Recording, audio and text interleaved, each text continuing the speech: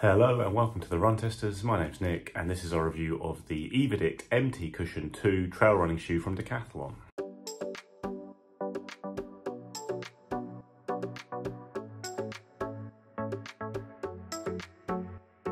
The MT Cushion 2 is Decathlon's flagship trail running shoe. It costs £90 in the UK or €100 in Europe. It is designed to be an all-rounder trail running shoe that can handle both firm and soft ground. It weighs in at 307 grams or 10.8 ounces in my UK size 9. And it's got a 4mm drop with a reasonably low stack height of 22mm at the heel and 18mm at the forefoot. The upper has matrix sections around the toe box in particular. Then you've got a padded tongue and heel with a lot of structure around the heel as well to add stability, plus a toe bumper for some added protection.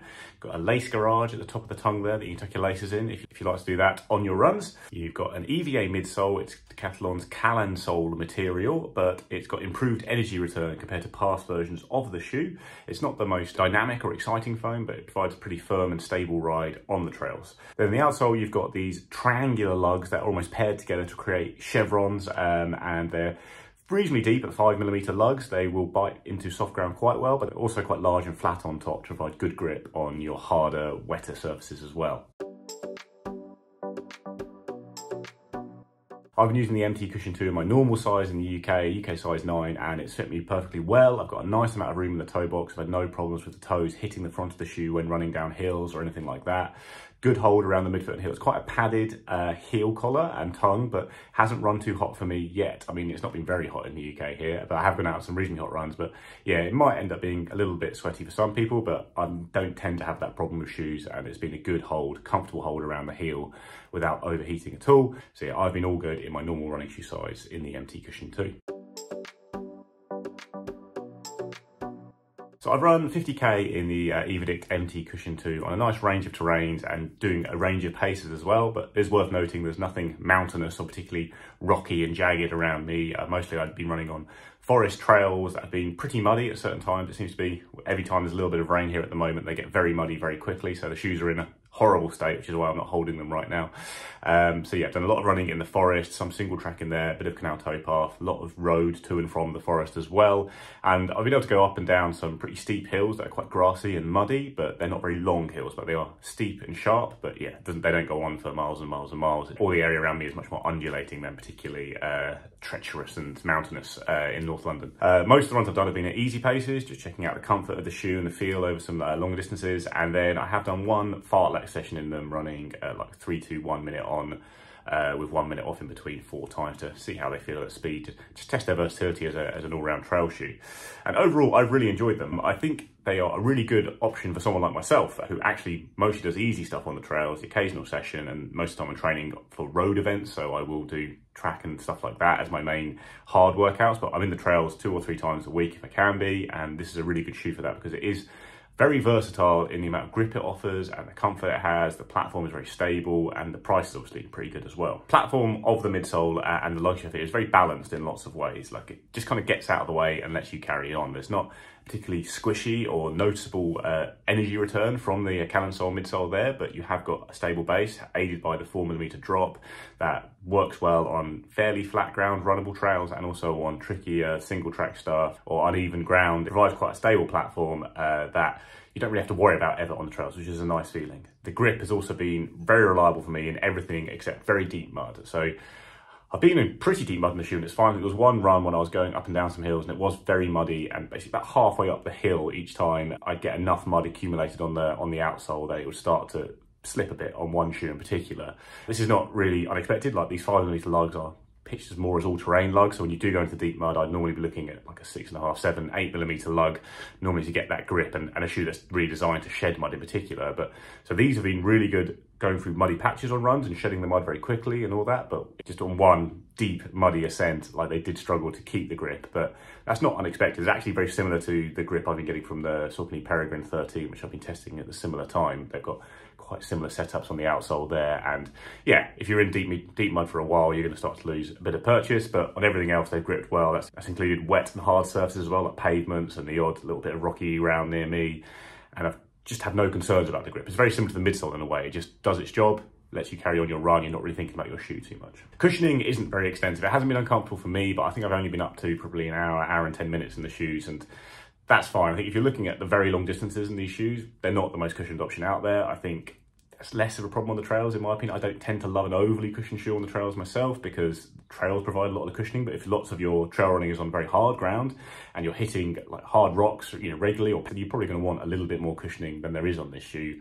It's not like the most forgiving or soft foam either. It's just, like I say, quite a stable, balanced foam. So yeah, looking at those very long trail runs, I'd be happy to go and do my 90-minute runs, 2-hour runs on the trails in them. But if you're regularly spending longer times than that on the trails, I think there are more cushioned options out there that would probably be better than this shoe. And then when you hit harder, more runnable trails, then the shoe is more noticeable in what it lacks. Like the midsole doesn't give you a huge amount back. There's no plate or anything in here, stuff like that. The cushioning isn't noticeably bouncing you along or anything like that. And the 4mm drop comes to play a bit more there. If I'm on quite flat stretches of trails, I will notice I get a bit more strain on my calves, whereas I don't mind a low drop shoe on the trails when I'm on uneven ground. It provides a nice stable platform. I don't really, you don't notice the drop so much if you're on jagged and uneven ground, that kind of thing. But if you do hit a long stretch like a canal toe path, when you're running on fairly flat ground, you might start to pick up the pace. The shoe isn't fantastic for that.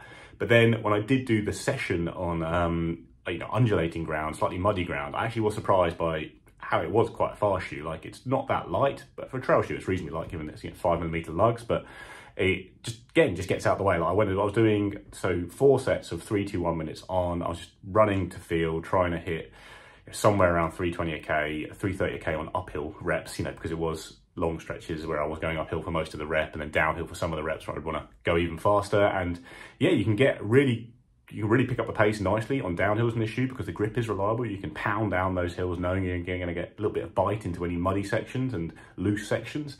And then on uphills, it's not annoyingly weighty. It feels reasonably nimble, and you can run fast up those as well. So do think it's got that versatility there as well. If you want to try and run some workouts on the trails, you're not really aiming for particular paces. You're running more to feel and trying to run hard downhills and keep your turnover high uphills.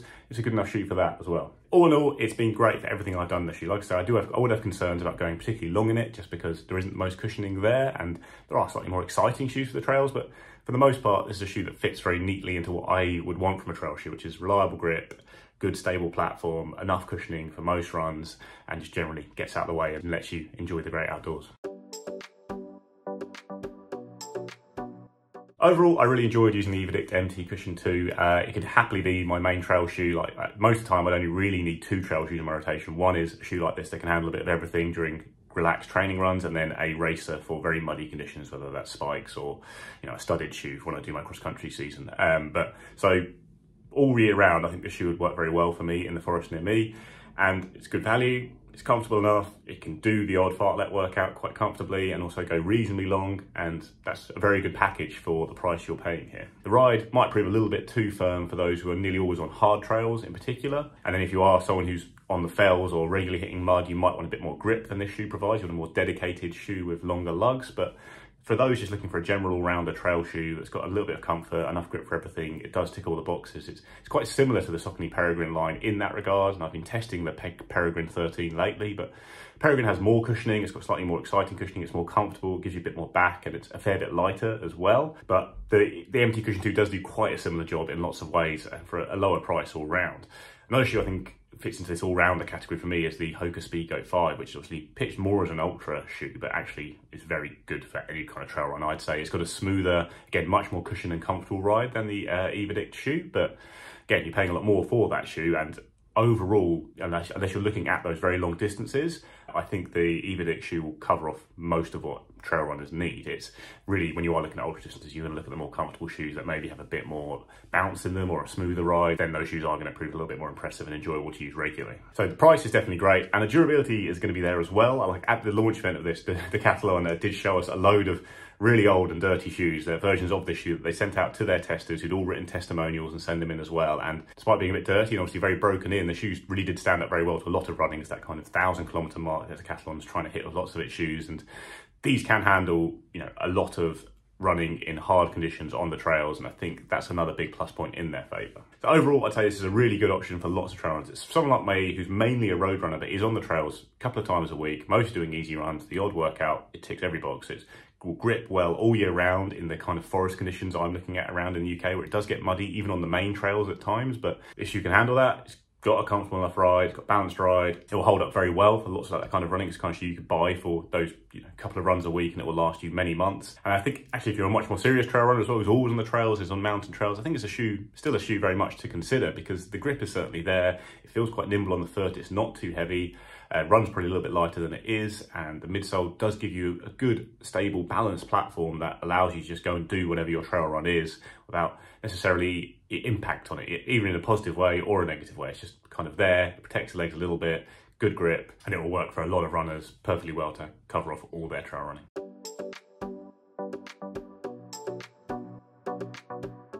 So that is our review of the Evadict MT Cushion 2. Let us know what you think in the comments below. It's a shoe you want to try out for your trail running. Please do like, subscribe, ring the little bell, and we'll see you next time.